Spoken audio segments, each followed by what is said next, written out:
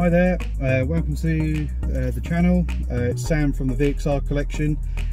So today didn't really work out as originally first planned, as you're about to see. So we got everything done that we needed to do, and it turned out a little bit more than what was originally planned as well. But fortunately it wasn't the end of the world, and we managed to do it, managed to rectify the problem within 40 minutes or so. It actually took longer to try and get through Bedford to go to Halfords to get the correct power steering fluid than it did to actually change it, which is, yeah, say no more. So yeah, thank you for watching. Hopefully you enjoy the content you're about to see, and yeah, hopefully you can subscribe and follow us, and we'll put as much content on as we go. So yeah, enjoy. Morning all, Sam from the VXR Collection. Got a few things to do today to three of the fleet. The Insignia needs the TPMS valve necks replacing because they're leaking.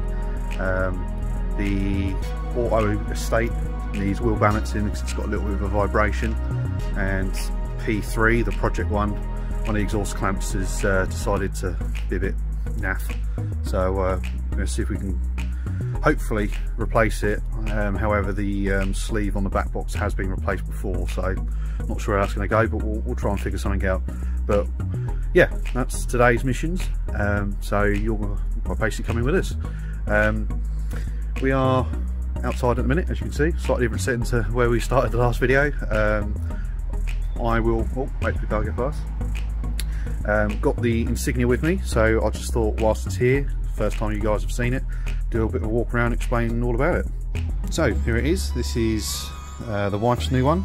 It's a Mark 1, Phase 1 Mark 1 Auto Insignia VXR Estate. We've had it just under a month now. Done a few bits and bobs to it, but very, very pleased with it overall. So it's a lovely example. Yeah, I've had just the usual wear and tear bits on it, so it's had 4 new tyres.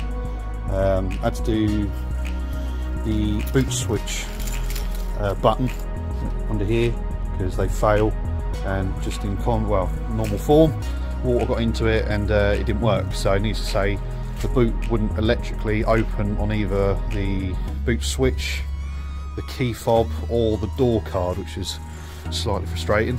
So had to manually open it, pull down the boot card and replace it. But sure enough, you know, thanks to shout out to one of the guys on one of the Insignia forums that gave me the heads up on that. So I think it was about 33 quid for a new switch. So once that's been fitted, sure enough, I'm just pushing it on the key now, as you can see, it comes straight to life. So apologise if the car is a little grubby, it has been used this week. So we changed the boot close button switch as well, because that was starting to bubble on the little car logo, but just a little bit anal about things like that, but you know, why not?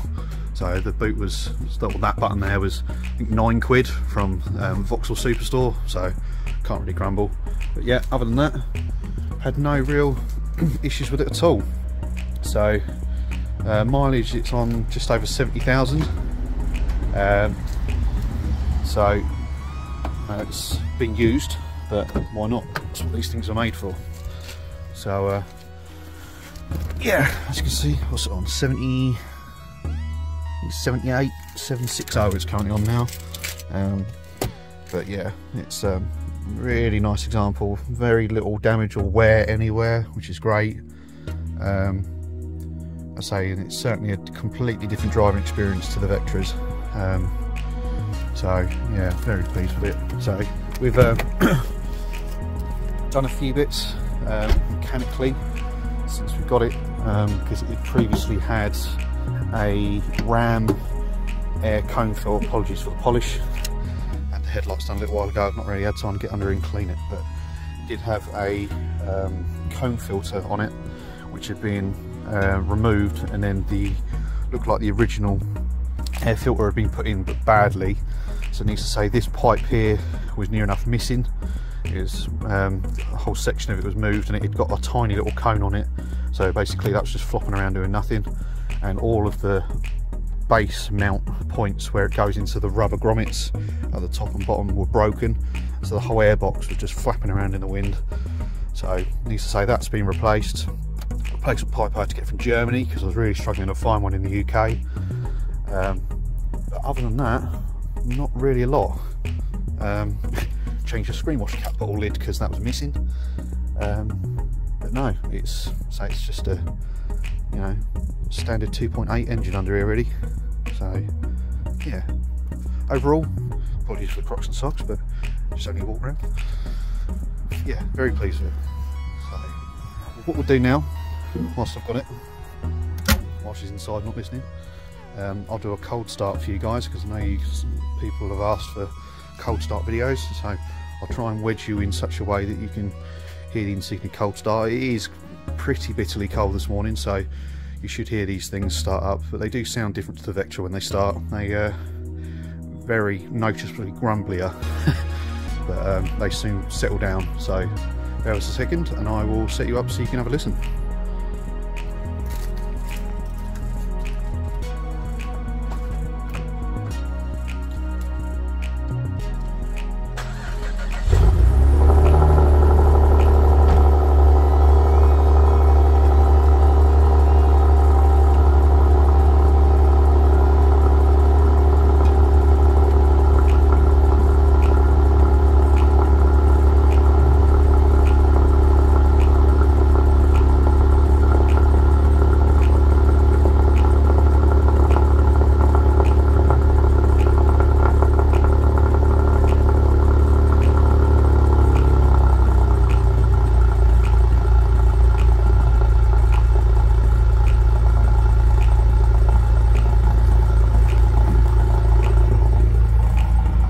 There she is, cold start on the Insignia VXR. You may hear a slight belt noise as well. The auxiliary belt and tensioner needs, well, it looks like it's starting to be replaced. It's only just started doing this noise in the last few days, but just to say it's on the to-do list, so no doubt I'll be doing a video on that at some point. But yeah, what a noise. It does settle right down, which no doubt it will do momentarily. Near enough nothing like the Vectras.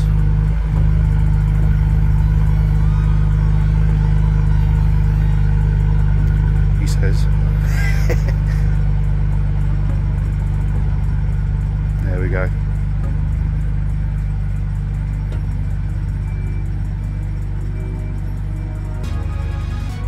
So yeah, as and when it gets off the air pump and gets a little bit of heat, not a great deal obviously, through various parts of the engine, it's happy enough that it throws off the air pump and it will just sit here making this lovely V6 hum. So yeah, here she is. So yeah, that's the Insignia. I will move on to the Project Vectra VXR, which I'll walk over to shortly and give you a bit of a walk around that. So here it is. Apologies if there's a bit of wind noise, it's a little bit breezy today. This is my 2008 280 Arden hatchback. It's a manual, very grubby because it's been used all week. But yeah, needs to say this one's got a little bit of an interesting history. The guy who owned it originally owned it for several years and done a lot of modifications to it. Needs to say, in its day, it was a fantastic looking vehicle with the modifications that are done very subtly as well. However, as time's gone on, age of plastics and just various bits and bobs, it did look a little tired by the time I'd got to it. Apologies, the van coming out. So yeah, basically what I've done since I've had it is go round and put it slowly back towards somewhat standard, just to tone it back down slightly. So the badges have been reapplied and so is the chrome strip on the boot lid. A set of 18-inch snowflakes which we had kicking around from Dad's black auto estate, which we put a set of brand new Firestones on. Yeah, a set of brand new rear calipers as well, that's just been done. IDS suspension has been reinstated because it had coilovers on it which were unfortunately blown, so that's some custom made GAZ GACs, I can't remember the shocks on it, but unfortunately it rode so hard when we picked it up. It was just common sense to put IDS back on it that was working and in decent condition. So needless to say, the handling characteristics of the car have totally changed in my opinion. Obviously everyone's preferences are different, however, you know, for me it's back to how it was, and it's how I know the Vectras drive. So just had the headlights polished as well. So these had headlight like eyebrow covers on it when we got it. Storm, out of the road, come on, Steve. Apologies about that. Storm decided to come and join us, so he's now staring at me because he's sulking. So yeah, it used to have eyebrows on top of the headlights, however I removed them, and because the headlights were starting to fade, so needs to say the eyebrows are sold to a fellow member on the Vectra VXR owners group. The headlights have been repolished and they've come up fantastically well, to be fair. You know, they're a little bit dirty, but the actual, needs to say that there's no fade on them at all, so very pleased with them.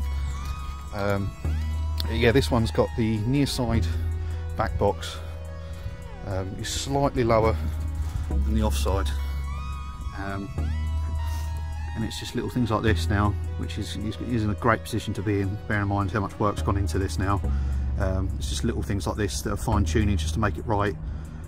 In two minds what I'm going to be doing with it. Ideally I'd like to sell it to someone who is just as equally interested in it, to be fair. However, I appreciate the market is a little bit tough on these at the minute, so it's just sort of luck of the draw. So this one is stage 2 remapped, no cats, so it's a little bit feisty, and it needs a door strap, as you just heard. Done a few miles, but it has been well used and well loved. 143,000 on now, or nearly 144. However, it did have chains in 2018. Obviously a lot of this has been back to standard from how it was when I got it. It did have a, I believe it was an Android system in it, which I'm not massively into aftermarket head units. However, for me it just didn't really work for the car and for the aesthetic look inside. So luckily the original owner still had the CD70, which he kindly sent to me down in the post after I got the car home. So it was just a case of putting the cage back in, pulling all the head unit and wiring harness out, which was a mission, I must admit, because there was a lot of aftermarket wiring in here, and then putting it all back together. So as you can see, it's pretty much how any other standard Vectra VXR, or even Vectra at that matter, appears when you get inside. So there's a few subtle touches, VXR logos here and here, and then up on the dash. But overall, so very pleased with the car. Just done a drive shaft on it because it was a bit knocky, that's probably the nicest way of putting it. However, that's been replaced and that's now sorted. So yeah, it's a few little things to do. I've still got to pull off the vinyl wrapping that someone's put on around the door cards. Started to do it and then got pulled away and to do something else. So it's just silly little bits now, to be fair. So it drives fantastic now. I had a few issues originally with it over boosting and popping pipes off. However, replacement map sensor from a recommendation from our guru Lee Baxter, so I changed the map sensor and that sorted that. And yeah, I've just done an oil change on it as well, because it was, yeah, it obviously been a few miles since it had done one last, so it sounds a little bit healthier now. But what I'll do is, like the Insignia, I'll put you on the outside and I'll hear you cold start, well, let you hear, sorry, put my teeth in, let you hear a cold start on it, because it's a little bit feisty, and I know some would appreciate it. So bear with me and I'll just set you up.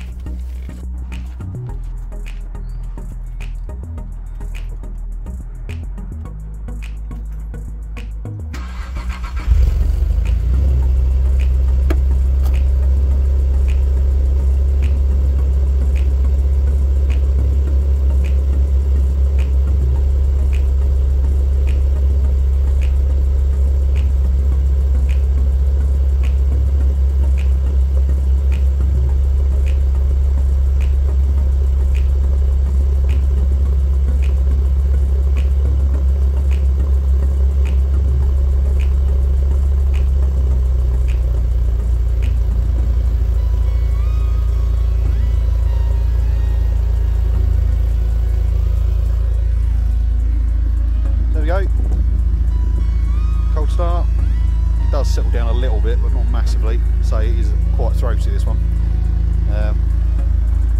But yeah, overall, good car. So it's done a few runs out with me to Northampton now to go to work.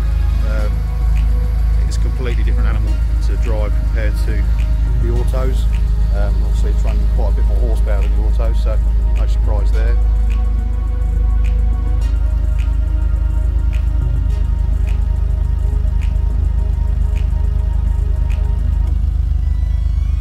Yeah, as you can see, it's a bit throatier. So yeah, just waiting for Dad Mark to get here, and then we'll have 3 drivers ready to take the Arden collection, I suppose, to the garage to get the bits done. So stay tuned.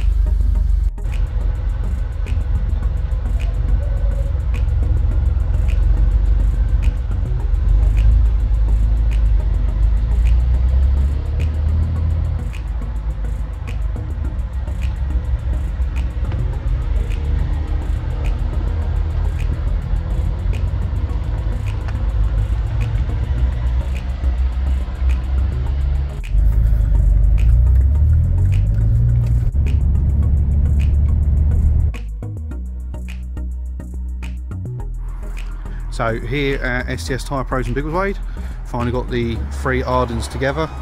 So Insignia's waiting to have TPMS valves done. As you can see, hatchback's having the exhaust work done, and the estate is now having its wheel balancing done. So we'll update you in a bit.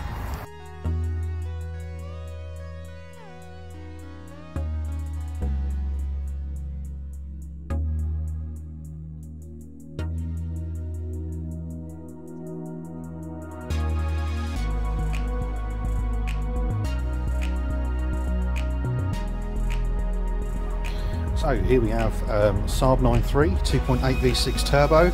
This is actually one of my old cars, funny enough. One of the guys that works here at Stapleton's Biggleswade, he just wanted to buy it off me after he borrowed it, after I was doing some mechanical repairs on his. So 55 plates, it's the early tax bracket, so he's managed to get away with cheap tax on it. But it is stage, I believe, 1, possibly 2 mapped. No cats. So it is a bit of an animal, and it's auto, so it's quite a nice pairing. But yeah, being the aero pack as well, nice car. Yeah, it was just not being used. So yeah, it's a nice example. It's still going strong.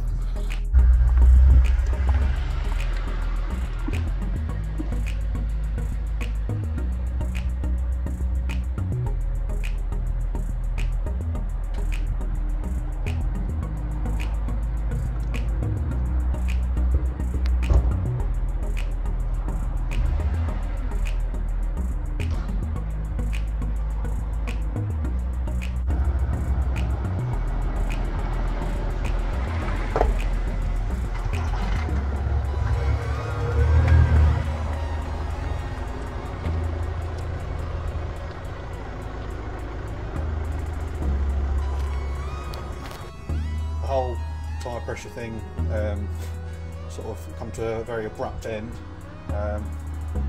Well, other half wanted to go and get some boxes for the house move later on in the year, and then we had to go get the auto hatchback back out because it's got its MOT tomorrow.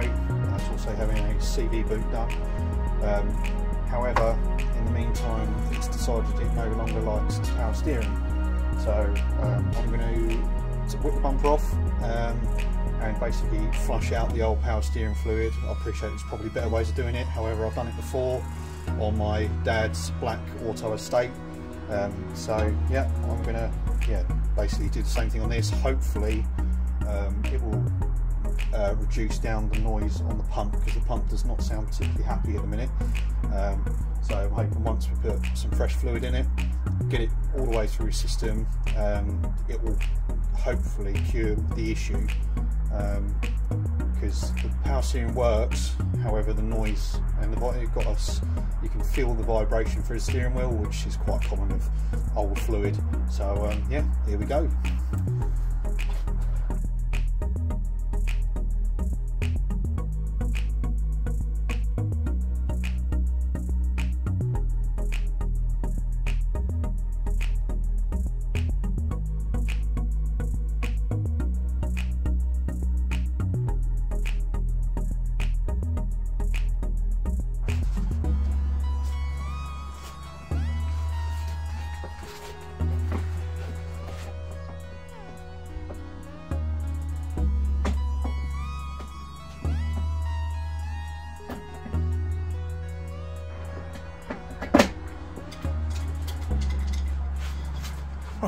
all the clips are out.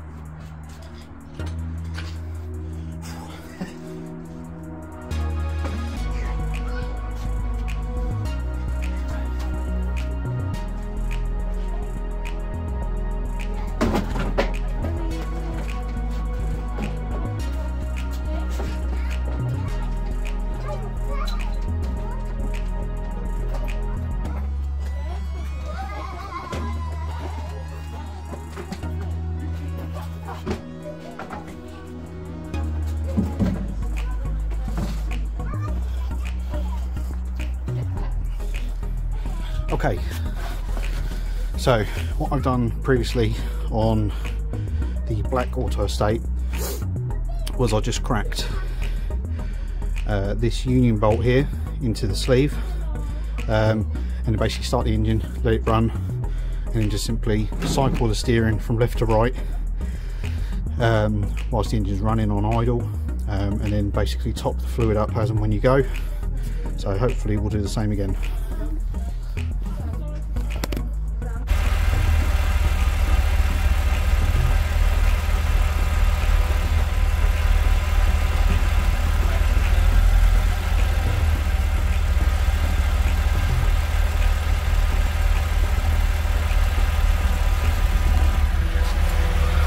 So as you can see, fluid is coming out.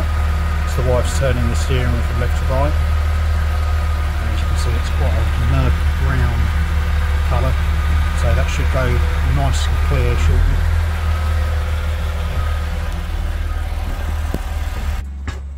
Do I get named in the video? Yeah. Okay, so the changed the power steering fluid down now, so it's a little over full at the minute. But what I'm going to do is, well, I've got to run it to the MOT station anyway, so hopefully the air will dissipate out. So I've basically nipped this union nut up now, and as you can see, various different colours in the oil drainer itself. You've got this sort of murky brown nastiness, which is what was in the system, and then you've got this, as you can see, like a mossy green colour. So I think that's a blend of old and new. But the fluid itself that's just gone in it is like a really dark green, which is the correct fluid for the 2.8. So what I'm going to do now is basically clean it all up, refit the bumper and take it for a drive and make sure I'm happy with it. But the noise has considerably reduced, 95% or so, and I'm sure once it's sat and the air is dissipated out, it will be better. So stay tuned. So that's everything timed up. I've put the power steering cap back on the reservoir up at the top. Fluid's about 75% full, which is I'm happy with, because I'd rather air dissipate down and then I can top it back up with fluid over the next few days. So needs to say, I cracked the union bolt off a little bit too far and it come firing out the side. So always a school day. So what I'm going to do now is put the bumper back on, and then well, I'll move the Insignia out of the way, and then we'll take it for a drive. So bear with. So that's the bumper refitted. Just going to go around and put all the various screws and fixing points back in and clean up the drive a little bit, and then yeah, slowly get in there. Okay, so that's the bumper all refitted and all fixing back up. So now I'm just going to move the fleet out of the way so I can take it for a quick spin just to make sure I'm happy that that vibration is totally gone. I'm 99% sure it should be, but it's always best to test drive after something as unfortunate as this. But every day's a school day, so just when you think the car is ready for MOT and you prep it and you try and do everything to make sure it's fit and ready for the MOT tester, and then you get a lovely surprise in the true Vauxhall fashion where it goes, had enough of your power steering, I want some new fluid, thank you very much, and I want it now. As soon as I reversed it onto the drive, I could just feel the steering wasn't right. A lot of vibration. Just needs to say, for the sake of 22 quid or whatever it was for a couple of litres of power steering fluid, it must be green. I've been told it must be green for the 2.8. So yeah, for the sake of 22 quid or whatever it was, to flush a couple of litres through it just to make sure it's got fresh fluid in it. Obviously that will prolong the life, the seals, all of the power steering system as much as it can. It's a no-brainer really, isn't it? So yeah, let's get tidied up, clean a few of these bits and bobs away, and yeah, we'll go for a drive.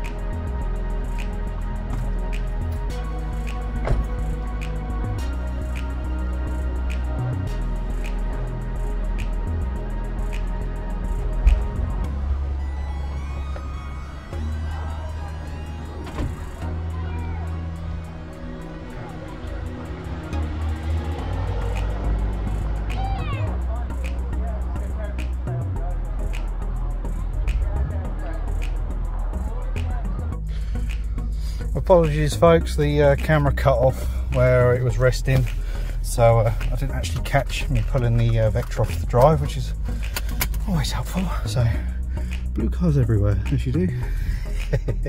So just going to take this for a quick blip. There's a bit of a local run that I do with some mechanical stuff, a couple of miles, just to make sure I'm happy that everything's behaving as it should. So I'll try and take some snippets as I go, so bear with, and catch you soon. Hi guys, right, back from the road test. I didn't catch it going back on the drive, however, happy with it. The vibration is gone, the noise is massively reduced, so yeah, overall happy that the fluids flush has done its job. So yeah, that's the auto crisis averted, thank God. So now pulled the Insignia back in front of it. So a little bit of drama with these. So we ordered a TPMS valve stem kit, pack of 4. However, in true GM fashion, it turns out that there's a couple of variants for these, and needless to say, mine was the wrong one. So, but it wasn't the end of the world, because I managed to disassemble the ones that come in the kit, and we've managed to change the seals on the original TPMS valves, which were the problem. And then we've basically built up the body with all new parts. So this collar that basically screws on top of the valve itself, they've had new valve cores and then the new cap. So all 4 wheels were leak tested whilst we were at STS Tyre Pros, and we're happy that it is now sealed. So result, that's now all done. So yeah, that's one big tick against the Insignia, because there's not really a great deal else to do with this. I mean, ideally we're going to do the wheels at some point, probably re-diamond cut them. However, yeah, there's a few more jobs on the pile firsthand. So yeah, Insignia overall, we're happy. Ideally we're going to give these a clean in a minute or two, because they're pretty minging. And yeah, so P3, which we'll go over to now. We managed to change one of the rubbers on the white piece on the back box itself. The one on there was obviously stretched over time with age of the vehicle, so hopefully be able to see. So this white piece here, basically what we've done, we've put some new nuts on this exhaust clamp on the left hand side, because one of the nuts themselves were pretty naff, and as you could tell they were knackered. But just in front of this Y piece, it looks just like a straight bar in between the clamps in front of you. There's a rubber that basically supports the weight of the boxes themselves. So overall now I'm happy with the level of the exhaust pieces. They look right, they look pretty straight. This left hand one ideally could go a bit further this way, however I don't think I'm going to get much more from the joining sections that's currently on there, so I might explore going to stainless steel exhaust place and seeing if they could make it a little bit better further down the line. But overall it's sealed, it's tight, it doesn't move, which is what my main aim for today was. So yeah, I'm pleased with that. So that's basically today over and done with. I'm just going to give them a wash, because this one particularly, as you can see with all the road grime and stuff on the bonnet that could do with a good clean, so I'll be doing that shortly.